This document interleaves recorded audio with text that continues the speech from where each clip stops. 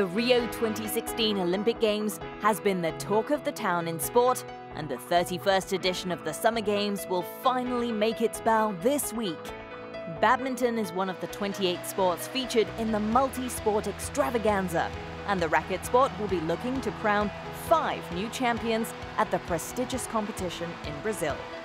One nation eager to make its presence felt on the Olympic podium is Denmark.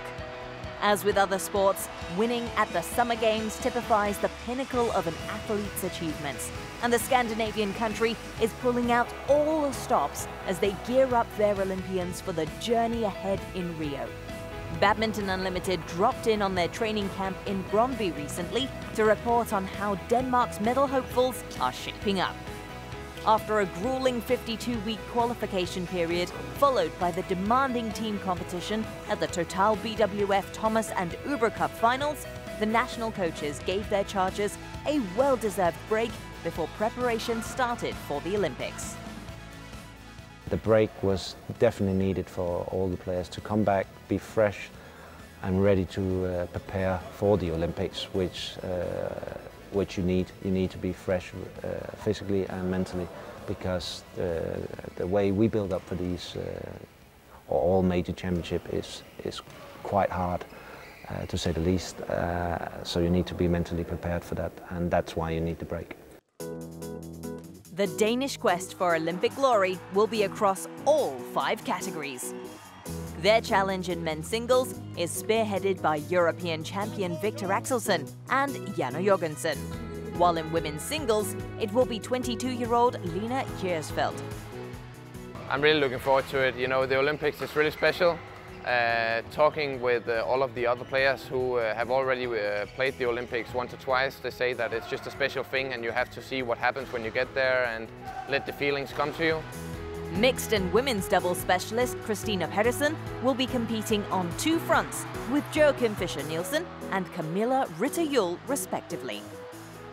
It's my first time to going to Brazil as well, but this huge event, I'm sure it's gonna be amazing to be a part of.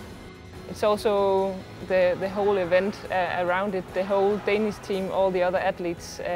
So of course it's making it more special to join the Olympics. Denmark's challenge in men's doubles will come in the form of veteran duo Carsten Mogensen and Mathias Bo.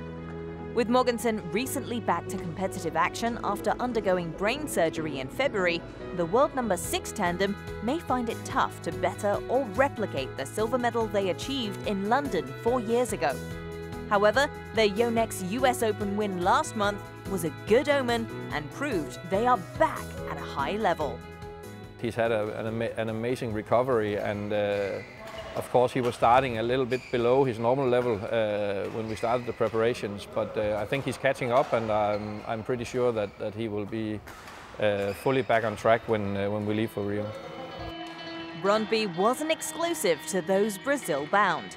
Be it in any aspect of preparations, the rest of the national team members were on hand to assist their compatriots to get ready for the battle ahead. The Olympic campaign is pretty much a team effort for the Danes. We have a very good mentality in our squad that everybody's helping to get the Olympic players as fit as possible and as sharp as possible before they leave. I think we kind of try to get as good as we can in all areas.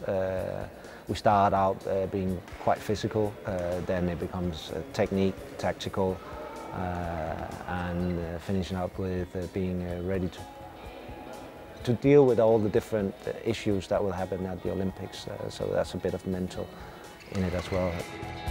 The training camp also allowed the players to work on any identified weaknesses both on and off the court.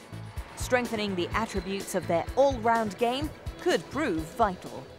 It's always important for us to have a lot of movement on court.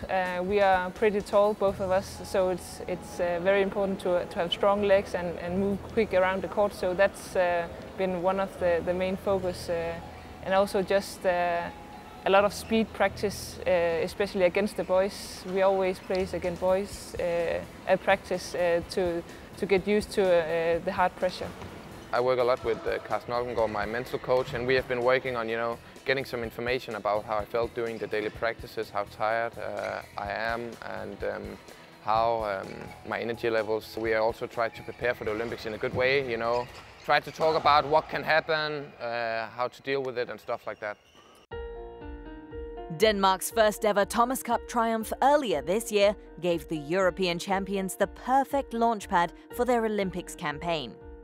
Rio 2016 will be another opportunity for their players to further consolidate the country's credentials.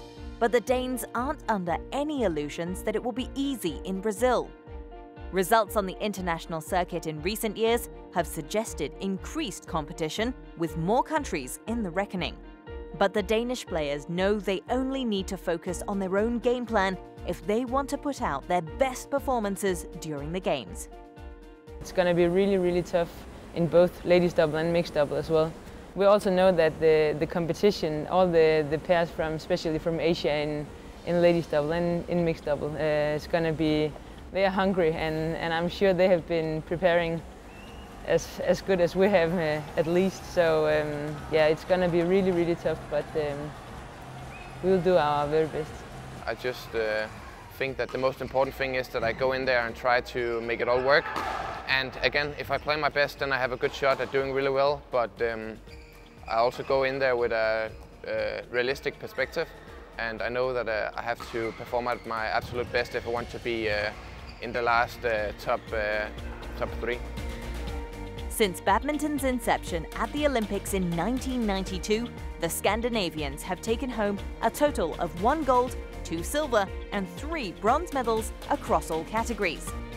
There is enough optimism within the Danish camp to believe that there will be additions to the current haul.